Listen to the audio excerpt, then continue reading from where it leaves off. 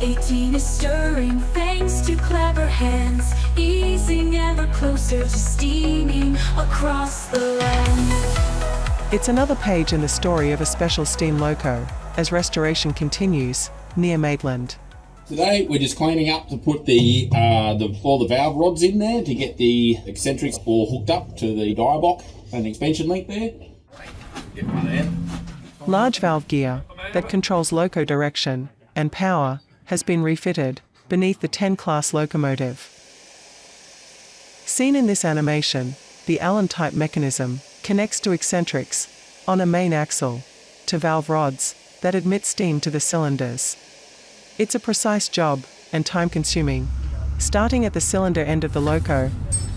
For the small team, careful cleaning of bearing surfaces is needed, along with checking oil paths, essential for smooth turning. And detailed light filing is done, ensuring accuracy of edges. The humble file, man's best friend. These large half sections are called eccentric straps. Just dummy this back together for the minute. They wrap around these discs, called sheaves.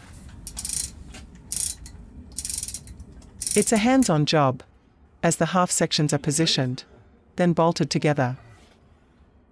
As with anything steam, it's all about time, hours of it, and a good amount of patience and problem solving. Grab this. It was a day-long effort. The afternoon drew on as work continued. New rail adventures draw closer as 18 slowly prepares to come alive for her next chapter in a very special 10 class story. 18 awakens thanks to clever hands, easing ever closer to steaming across the land.